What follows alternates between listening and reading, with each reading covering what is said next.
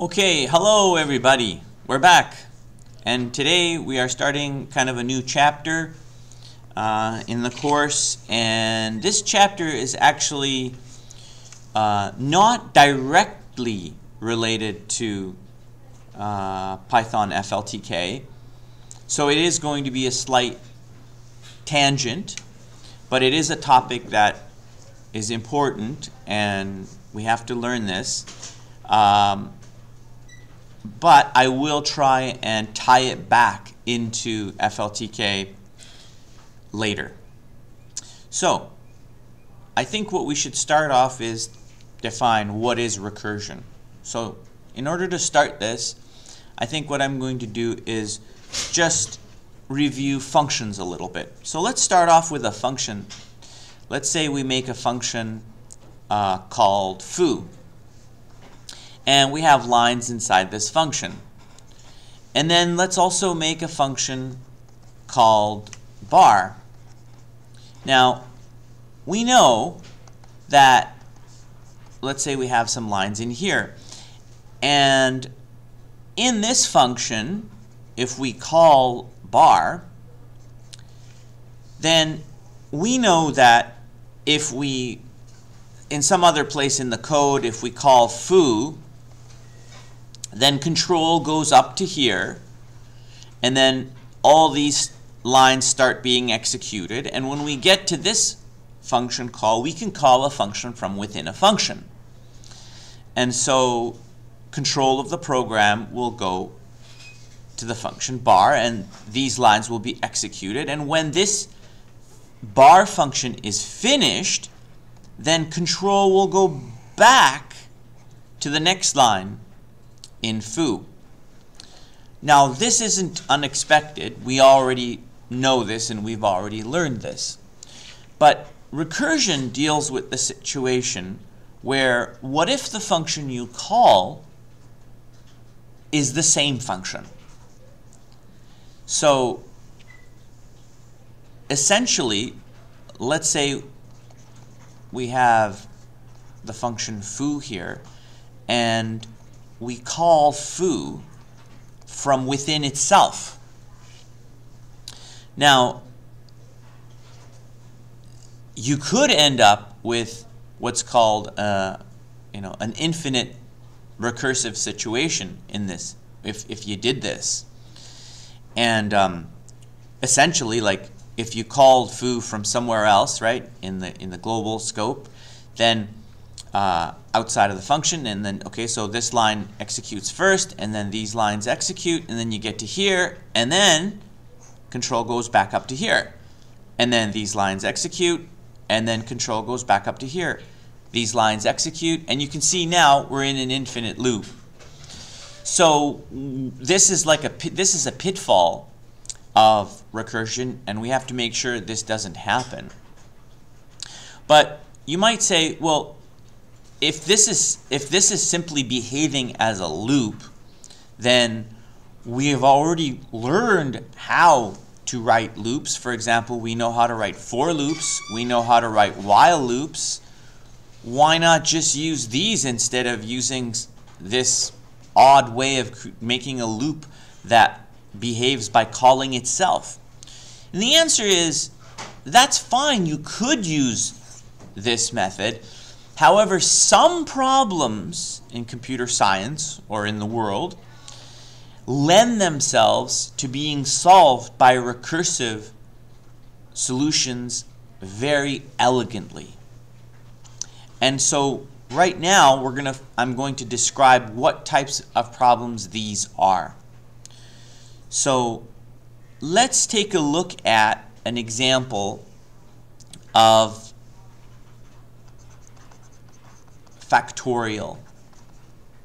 Okay, so first of all, we should say, what is factorial if you haven't learned it before. Factorial, if you have a calculator, actually we do, and I'll bring it up. Okay, so factorial of x is defined as, in math, it's defined with an x exclamation mark. And so if we take, let's say, the factorial of 1, the number 1, that's going to equal a 1. And I can show you on the calculator here, if I type in 1 and then hit factorial button, the answer is still 1. Well, what about the factorial of 2? So if I hit 2 and I hit factorial, the answer is 2. So far it doesn't seem very interesting. What about the factorial of 3? The factorial of 3 is 6. Okay, that's different. The factorial of 4 is equal to 24. Oh, that's very different. So what about, let's do this one more. Let's do one more here. What's the factorial of 5? So that is 120. So now I'm going to show you how this ends up working. So the factorial of 5 is equal to 5 times 4 times 3 times 2 times 1. And by the way, I mean, you could change this order to make it 1 times 2 times 3 times 4 times 5. Multiplication is commutative, so it doesn't matter in which order you multiply things. Now, what's the factorial of 4? It's 4 times 3 times 2 times 1. The factorial of 3 is 3 times 2 times 1. The factorial of 2 is equal to 2 times 1. And the factorial of 1, well, is that equal to 1 times 1? Or is it just 1? So this one is kind of a special case because we're really not multiplying anything. And if you look at all the solutions here, okay, so you remember I said that there is types of problems which lend themselves to recursive solutions. So what I'd like you to do is take a look at these solutions here and see if you can spot some type of a pattern, so to speak, some kind of a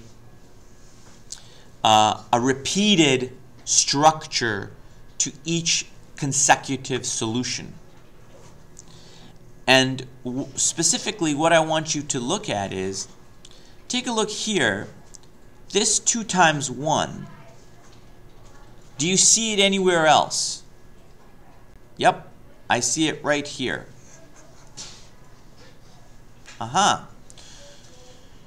So, well, what about this 3 times 2 times 1? Do you see this structure anywhere else? Yep, I see it right here. Well, what about this structure? The 4 times 3 times 2 times 1. Yep, I see it right here. So you see there's a repeated pattern. Each successive solution contains the solution from the one before. Now, how if we have the number 3, how would we relate it to the number 2? Well, 2 is 1 less than 3. So the way I'm going to, now you have to wrap your head around writing a general solution. And so the general solution for a factorial ends up being that the factorial of n is equal to n times the factorial of n minus 1. And so, like, if you think about this for a minute, okay, let's take, for example, the number 3. That would say that it's equal to 3, because notice this is n, right? There's an n, there's an n, there's an n. So we're going to replace every letter n with the number 3. So we'll say 3 factorial is equal to 3 times 3 minus 1 factorial. Essentially what that says is 3 factorial is equal to 3 times, and in the brackets now it's 2 factorial. And what's 2 factorial? Well, we know what 2 factorial is. It's defined right here as 2 times 1. So it's equal to 3 times 2 times 1. Now, why does this problem, now obviously I can replace this with anyone. I didn't have to pick 3. For example, I could have, picked 5. 5 factorial is equal to 5 times 5 minus 1 factorial. Now, again, this, you can see that's 4 factorial, and that's correct. This is 4 factorial, and so it's 5 times 4 factorial. It works out.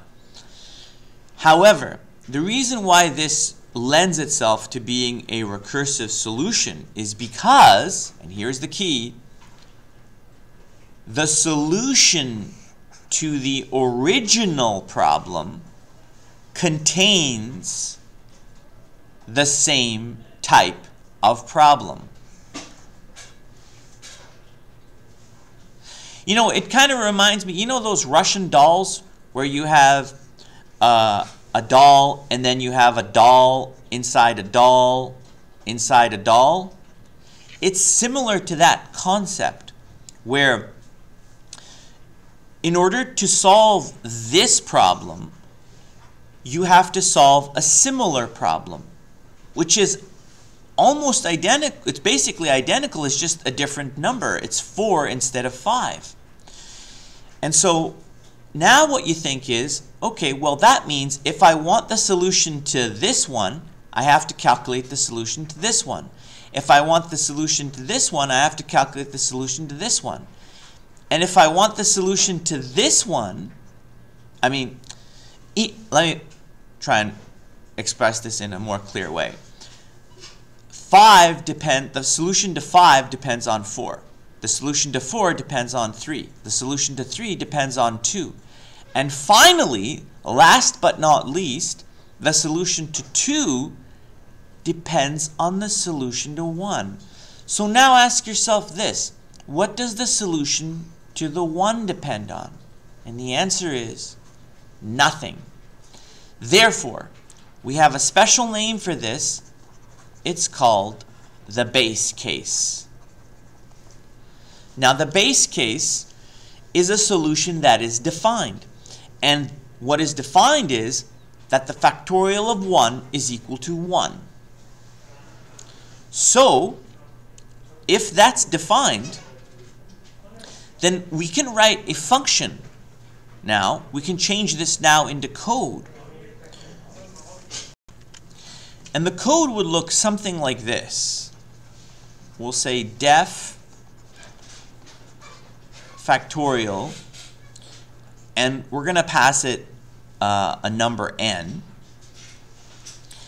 And now, what comes in here is going to be, you're going to have two things in here. Okay? You're going to have a base case, and that base case is usually in the form of an if statement. Okay? And so I'm just writing pseudocode at this point. And then you're going to have the recursive call,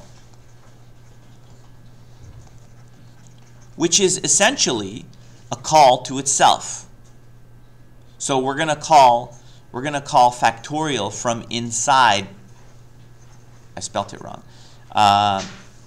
From inside this function.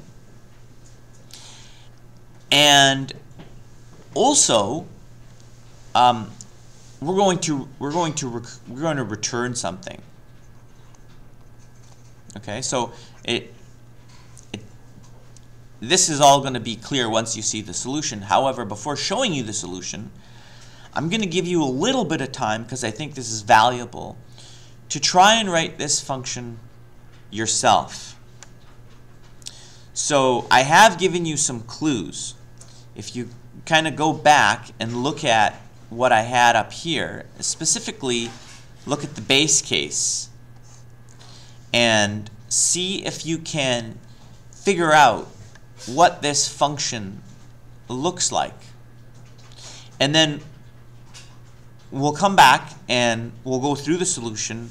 However, then what we'll do is we'll actually step through how the computer actually goes through this and gets to the solution. So pause the video here and try and write the function factorial. Okay, I did forget one thing, and that is that the base case also has a return statement. Okay? All right, let's start this by going into our interpreter, and let's start by writing a function called fact for factorial, and we'll pass it a single integer n. And now let's actually define the base case, and the base case has to come first. So we'll say if n equals a 1, which is the base case, then simply return the answer or the solution, which is a 1. And if it's not a 1, now we'll actually return something different. So if it returns 1, then the function's finished, right? But if it's not a 1, then we should return. Now we have to think about what we're going to do. Remember how the solution here, how the recursive solution, the algebraic format for it, do you remember what it looked like? It was right there. So it's n times n minus 1 factorial. So if I come down to my code and I say return n times, now I can't express the factorial by doing exclamation mark, so I have to express it as the function call. So now I'm going to go fact, but now I'm going to pass it n minus 1. And so essentially, I'm now returning n times fact of n minus 1. And now you can see how I'm calling, the function is calling itself. So let's try it. What is the fact of 1? Oops. It is 1. What is the fact of 2? That's good. What about 3? That's correct. And 4? That's right. And finally 5, and that's right. So it works. And notice, here's what I wanted to say about this, is notice how elegant the solution looks. It's almost too short to imagine that it works properly. But that's the beauty of the factorial, or sorry, the beauty of the recursive element of it. So now that we've actually been able to program it, let's go back and figure out how the computer actually gets the solution. Okay, so let's figure this out from the way the computer does this by calculating the factorial of 5. So we'll start here and we'll actually execute this, and we've got the function defined. So what happens is this number 5, so this 5 gets sent to a function. Now this box represents a function, and we'll say that function is on the stack because that's where the computer, it's a computer science term we call the stack. Essentially, you can think of the stack as like a vertical stack of calls.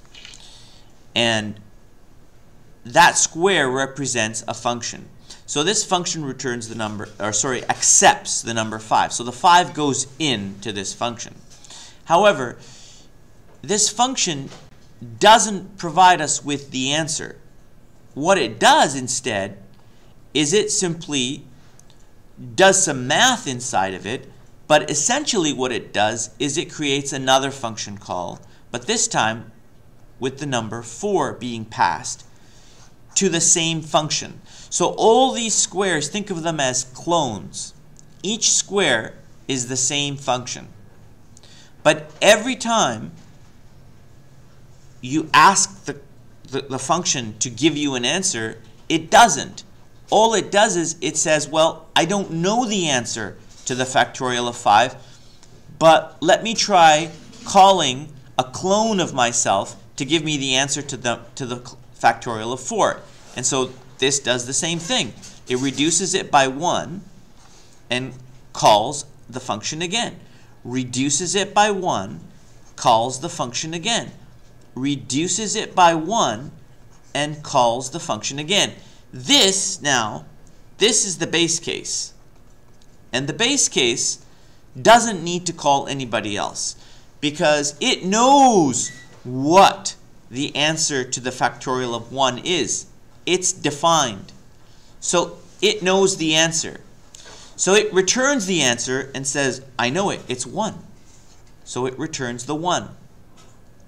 This guy now multiplies the 2 by the 1 that it got back, and it returns a 2. This guy now is trying to multiply 3 by the answer that it's waiting for, and it gets back a 2, and so it returns a 6. This guy is waiting for the answer, which it gets back now, which is 6, and so it returns 24. This guy is waiting for the answer, and it finally gets it, and it finally returns 120. And that is what fact 5 produces, is 120. So notice that if you call this direction going down the stack, okay, this is where the stack is being created, then really no solution is being found. All that's happening is a function's calling the same function, but with different values every time. Finally, when we get to the base case here, that's when we start going up the stack. And when we go up the stack, we're going in this direction now. And in that case, that's when the solution is being calculated. So now this is where we're doing 1 times 2 times 3 times 4 times 5 on the way back up the stack. Okay? So that's how the computer ends up calculating the answer. So all these function calls are memorized. And it has to go back after each function returns a value, it goes back to the previous incarnation of itself. Okay, let's try another recursive problem. And remember, recursive problems are defined by the fact that each solution can be solved by solving the same solution, a sub-problem which is exactly the same as the original, like the Russian dolls again. So let's do something called Fibonacci. Now Fibonacci is a sequence of numbers, and it holds the secret to life. And it starts with the two most basic numbers of all, 0 and 1. And now all you do is you simply add those two numbers together and you get another number. Now you take the last two numbers, add them together, and you get another number. You take the last two numbers, add them together, and you get another. Take the last two, add them together, and get another. Last two, add them together, and you get another. Add them together, and you get another. Add them together, and you get another. And that's it. That's the Fibonacci sequence. So, I'd like you to see if you could come up with an algebraic expression that would define each Fibonacci sequence after 0 and 1. I'm looking for an Okay, so I mentioned that Fibonacci is the secret to all life, and that's probably an odd thing to say. And so I wanted to show you here. We've got, I've just Googled Fibonacci in nature, and the Fibonacci spiral is actually in so many different things. So many different things in nature, like the shell or flowers, have that Fibonacci sequence encoded into them. And that's why I mentioned it was the secret to all life. Somehow this Fibonacci sequence is integral to the way nature produces itself. Okay, let's go back to the code. And what I wanted to mention here is that something I perhaps may have forgotten is that each of these numbers has an index. So in other words, this is 0, 1, 2, 3, 4, 5, 6, 7, 8. So in other words, if we wanted to write a function called fib, then fib8 would return 21. Okay? Fib7 is going to return 13. And similarly, fib1 is going to return 1. And fib0 is going to return 0. So give that a shot in terms of writing the algebraic equation. So the way we're going to solve this is we're going to say, well, let's take 8 for example. And you know, for this one, what is the solution to Fibonacci of 8? Well, it's equal to the Fibonacci of 7 plus the Fibonacci of 6, because it's equal to 13 plus 8. And so now we can write the general form, and we can say fib n is equal to fib n minus 1, which is, that's how we get 8 minus 1 is 7. And then we go plus fib. Now remember, we can only use n, right? So that's n minus 2. And that is the general solution for Fibonacci. Now, question, what's the base case? Now in this situation, really we have two numbers as the base case, but it's a very, very simple looking base case. Notice that I want you to see if you can write an if statement that will return these values for these given inputs. Okay? And then you return the solution to the Fibonacci using a recursive call. See if you can write the function next. Pause the video now. Okay, let's go and do the solution.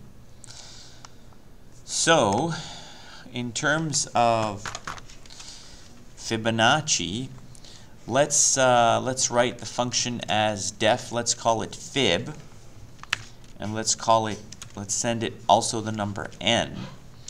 And now we're going to have to do the base case. So if we look carefully, here's the base case right there on the left.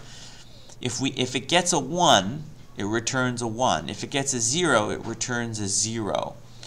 So let's think about how to do that. We could say if 1 return, we could say if n equals 1. Or you could say, if n equals 1 or n equals 0. The problem with this is it's not going to be the same value, right? But, I mean, what are we going to return, 0 or 1? But the nice thing about this is what you return is the same as what you give it. Haha, that's the key. So if you get 1, you return 1. If you get 0, you return 0. So that makes it really easy. So now you could say just return n. Okay? And so that handles the base case. And now what about the rest? So the rest is going to be return. And now we're going to sum up stuff. And we're going to say fib n minus 1 plus fib n minus 2. And that's it. And so now, let's try it. So let's say, what is the fib of 8? That's right. Because if you look here, fib of 8 is 21 right there. And if we go back, what's the fib of 7? That's right. And finally, well, let's do just one more for good measure. Yep, that all seems to be correct. So it is working. Okay. And so now let's try the base case.